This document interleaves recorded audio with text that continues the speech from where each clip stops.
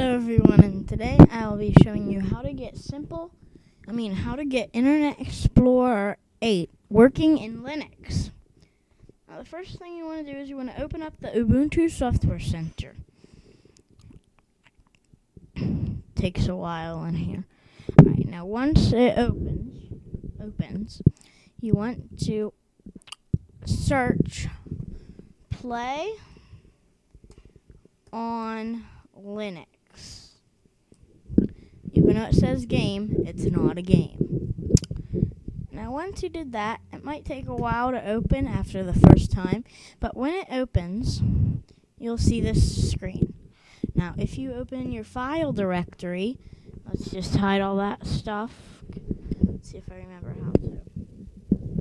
You'll see a folder called Play on Linux's Virtual Drive. So now from there, that shows that you have them there. Now you want to click install. You want to go to Internet and find Internet Explorer 8. You can install anything from Internet Explorer 1 to Internet Explorer 8. I'm going to have to try Internet Explorer 1. Now what you want to do is you want to click install. Now once it installs, it's going to bring up this window. It says, welcome to Play on Linux Installation Wizard. Now we're going to click next, and it'll go through this. Alright, now that you installed it and everything, it'll bring up Install Windows Internet Explorer 8. We're going to click I don't want to participate. Now, it's going to say, please read the license terms, but there are none because it's Linux, so I accept. Now, we're not going to do that to save some space. Now, it's going to just say installing, preparing, installing.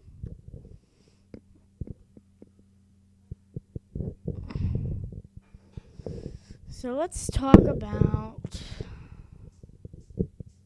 there, so it's finishing the setup.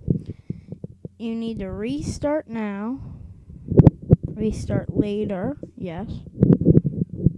Now, I think in Linux you don't need to restart it. I think you can just run it, yeah, like that. It doesn't matter. No, it just wants you to set it up. Let's just do no, next. No. You are now successfully running Internet Explorer 8 on your computer. So now, if we go to, I don't use this. I don't think there's a way to do Internet Explorer 11.